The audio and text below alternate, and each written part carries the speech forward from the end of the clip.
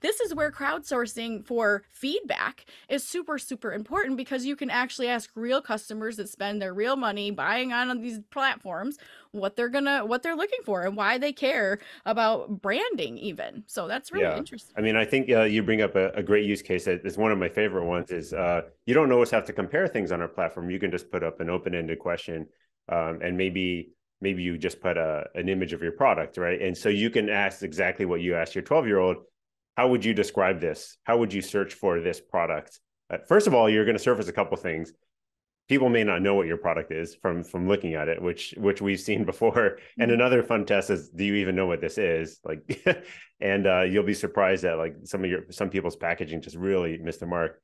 But asking people to describe a product in their own words is great fodder for, like you said, embedding onto the page so that different ways of describing your product get indexed by the search engines. And all search engines love like organic customer voice. And so the more you can get that on there, like, people describe this, or people like want these weird preppy stuff things or whatever it Mhm. is, it's going to be really helpful because you're speaking their language. Yeah.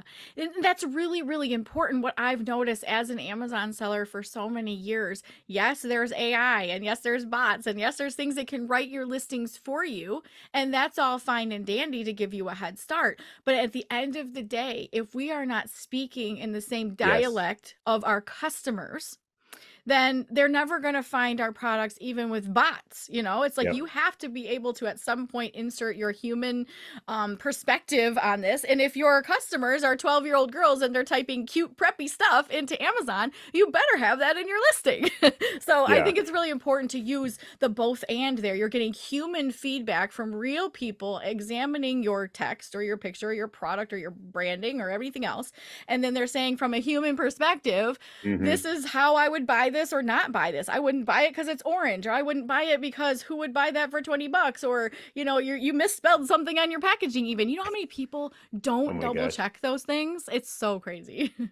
Yeah, for sure. Yeah, and something we've been stressing with all this AI is that people are still the ones buying your products. And until the point that AI is buying the products for you, which may come in the future, like you need to make sure that whatever you're generating does resonate with your target audience. So even if you're using an assist with AI generation on your copy or your images, you still should get human feedback on it.